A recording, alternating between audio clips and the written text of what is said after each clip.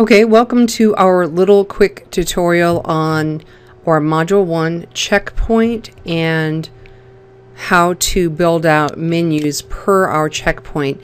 The suggestion is having a menu 1 with your site homepage, student portfolio if you have one.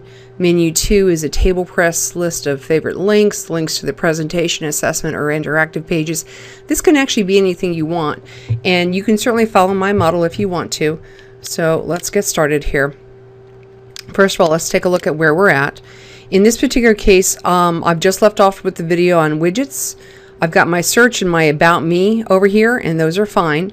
However, I do want to move these presentation, interactive, and assessment tools to a submenu over here because they are not really as important as the MSCT portfolio and the home button.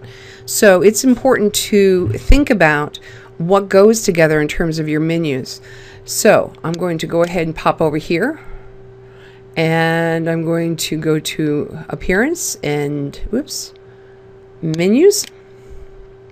Now here's the important part, right? This is the default location for the primary menu. That's how this landed here. And so when I take a look at here's my EDTC. That's simply what I named it. It doesn't have to be named that. It could be named main menu. But here are the contents of that primary menu, right? And so it's important to understand that the primary menu is always going to land here. However, that does not mean we can't make additional menus. So the first thing I'm going to do is I'm going to remove these, and once again all I'm doing is removing them from the menu. I'm not deleting the pages, so don't panic. And now I'm going to save that menu, and I'm going to come back out here and double check, and indeed they should be gone.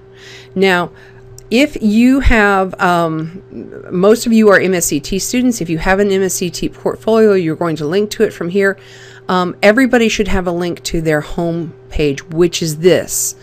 That way, as you were traveling through the various pages, you always have an opportunity to navigate back to your home space on this website.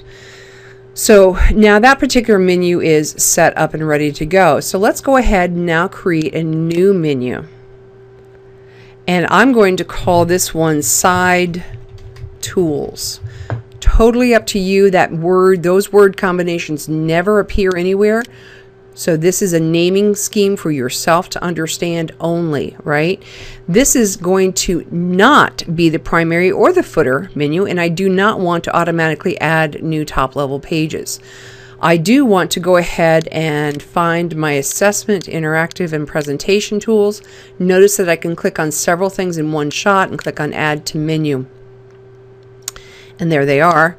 I'm going to click on Save Menu. Now, I have built the menu, but I haven't placed it anywhere, and I can show you that indeed when I refresh that menu still is not out here. So now what I'm going to do is I'm going to use what I understand about widgets to make that menu appear on the left side. And here are excuse me, here's my left sidebar, and here's custom menu. Now I can add as many custom menus as I want to. So the exciting part here is that if you've got lots of little sub menus that you want to create, you just create the menu and then you come back in here and you add this custom menu as many times as you want. I'm going to call this tools. Now this word will appear on the site, so choose it per whatever you want. And now I need to point to the actual menu that I want to use. I'm going to click on Save. And now when I come out here and refresh, lo and behold, there it is. So what we did was we moved 3 pieces that didn't really belong in the same grouping up here. We moved them into a submenu and placed them over here. So in a very quick wrap up, of course, we played with widgets over here. I know that I've worked on them because the default archive and meta isn't sitting there. I've also made it yet another menu and popped it in here. And note the concept of these menus is that you can actually make as many little submenus as you want and post them in different locations, including into the footer. So that's the short of creating menus for your Module 1 checkpoint. Again, you can follow this pattern if you want to, or you can certainly flip your content area over to the right side, or you can do anything you want as long as you end up with the same elements on the page. Talk to you later.